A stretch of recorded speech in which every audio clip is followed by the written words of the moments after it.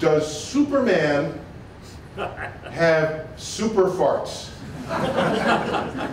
I said, well, everything about him is human except he is invincibly human.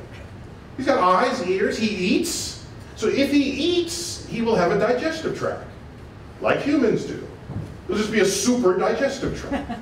So if he has a super digestive tract, then I have no reason to doubt whether he'd have super farts. But here's an interesting fact. One of the active gases in flatulence is flammable methane. That is the waste gas of microbes that undergo a metabolism where there's no oxygen. Anaerobic bacteria give off methane. And deep in your digestive tract, there where the sun don't shine and never shine, there is no oxygen. Okay? So it gives off methane. That comes out. And methane is flammable, which started the old thing about that you can light your fart. And so they said, wow, so if that's the case, Superman could ignite his farts and create a flamethrower, and it'd be a new weapon of his. Or propulsion.